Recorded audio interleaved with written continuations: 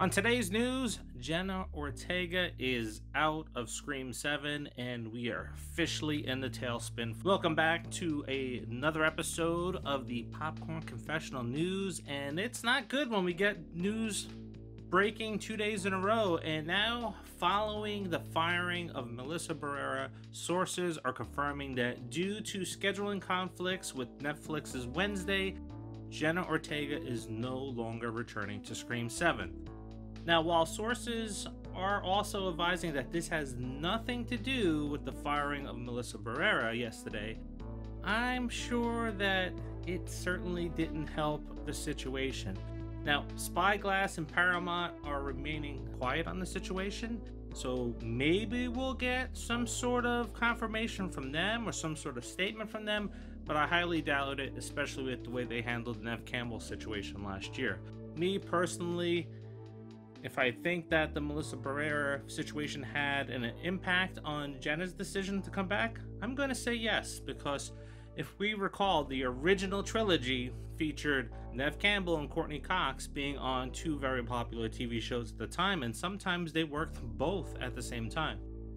I'm not an industry insider, so I don't know if that thing still happens today, but I can certainly see where you would want to rework your Scream 7 after its biggest film in the entire franchise around these actresses' schedules. So, tending to think that what happened with Melissa definitely played into Jenna's decision, because we have to remember, this core four is really tight outside of the film as well.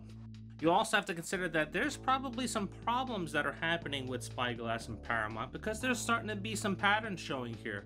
As I mentioned, how they handled Neve Campbell last year with not wanting to pay her. Then earlier this year, we had Radio Silence directors Matt Bettinelli-Oakland and Tyler Gillette not returning and looking to work on something else. And this comes after they gushed over making Scream 5 and how important that film was to them and how important the franchise was to them and Wes, and going to each of the legacy characters, actors, and personally bringing them back.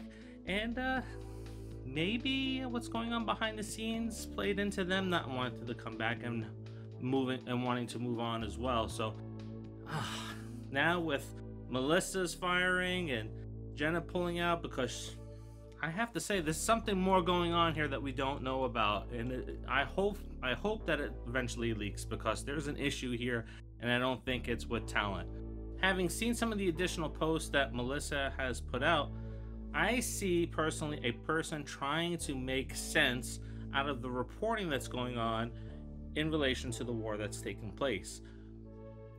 There's a lot of people that are doing that, and again, we're not going to dive into politics and war and stuff like that on the channel, but there's a lot of questions that are out there that people have, and she's just trying to make sense of it. In fact, one of her posts said that she stands on the side of those caught in the crossfire. She has not explicitly stated that she is standing for one side versus another one. The reactions that I've seen on other YouTube channels and with our subscribers, a lot of them don't see it either, right? People are talking about freedom of speech. It just comes down to a person asking questions that some of us probably have on our mind. I think these last two developments probably is going to make it a lot harder in landing Neve Campbell back. Having met her personally, having heard her talk about the situation that she was going through, and having heard her thoughts on the current cast, I think she's somebody with integrity that just might say, nope, I'm not coming back. And now we also have to consider, is Jasmine Savoy Brown and Mason Gooding going to pull out next? Stay tuned for that. Probably get that over the next couple days too, I would imagine. So, will there be a Scream 7? Most likely, unless there's some more negative information that comes out about what's going on behind the scenes. And can they do it? I think they can do it with some smart writing to go into the next film. Because if we really look at the end of Scream 6 with Sam dropping the mask, that could be the closure of the chapter of their story, and we can open up the story to a new one. But you need to bring in some strong leads, and I don't think you can kind of reset with another cast of young stars without bringing in some of the returning legacy characters. And if you burned your bridges with 3 of the 4 most popular characters in the franchise that are your leads, can Kirby save it? I don't think Courtney Cox can, and Dewey's gone. So what do you think? Is Scream 7 done?